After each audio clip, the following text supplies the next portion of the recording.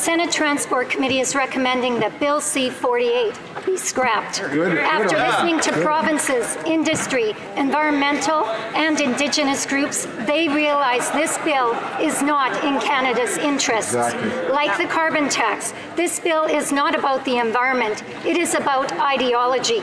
Will the Prime Minister agree to allow this bill to die and not whip his Liberal senators into reviving this flawed legislation? The Honourable Parliamentary Secretary to the Minister of Transport. Mr. Speaker, our government is proud of the work that we are doing to make sure that we not only protect BC's pristine coastline, but we actively invest to restore it. Of course, we are disappointed by the vote. We hope that the Senate will vote to continue debate in third reading. We're open to any amendments that the senators have. We'll keep working with them as long as it's within the spirit of the bill.